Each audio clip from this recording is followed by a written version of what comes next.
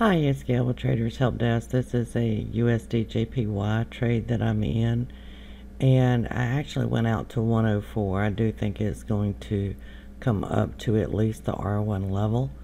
So I'm going to pause the screen and we'll see what happens. Now while I'm waiting on this trade to work out, I just wanted to show you the charts that I use that have my own indicators on them. You can see that we have the blue dots here, so that tells me to go long basically. And you can also see that they were plotted early as this price bar was coming back. So I had early notification that I needed to look at this market. Then we also had volume divergence. In fact, on this bar, buyers actually came in because you see that real small little blue line above the zero line. So that was a great indication that the market should go up from this point. So the stochastics that I'm using is one that I'm actually working on, and it's a little bit smoother than the typical stochastics, which is kind of like everywhere sometimes. So I wanted something that was a little bit smoother. You can see that my strike line is at 104, and I paid $36 of risk for that. Now there is a huge area of support right here. You've got the 200 period moving average, you've got the 20 period moving average, the 50 period moving average. They're all located exactly where this dot is located. This is one of the reasons I believe that it's going to go up. So we'll wait and see.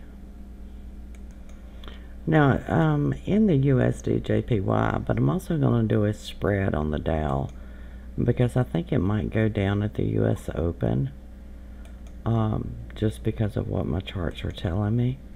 So I went ahead and did that one as well, and it's the 18050 to 18150 area. You know, if this doesn't go down like I anticipated, then I would lose the rest that I paid on entry, but it is showing signs that it may go down. So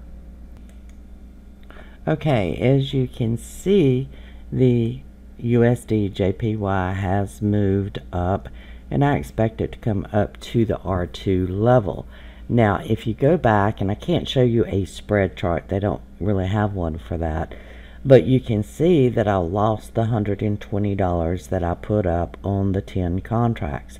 Of course that does have another hour and 13 minutes until it expires, so you know, if they spike it down, I could still actually come out with a lower loss than what I currently have. You can also see that right now, if I wanted to exit the position, that it's currently at about $80. So if I see any weakness in this whatsoever, I'm going to take what the market is actually offering. I'm actually hoping that it does come up to the R2 level, but this is where I'm going to monitor it very closely. I want this number to get as high to 100 as possible.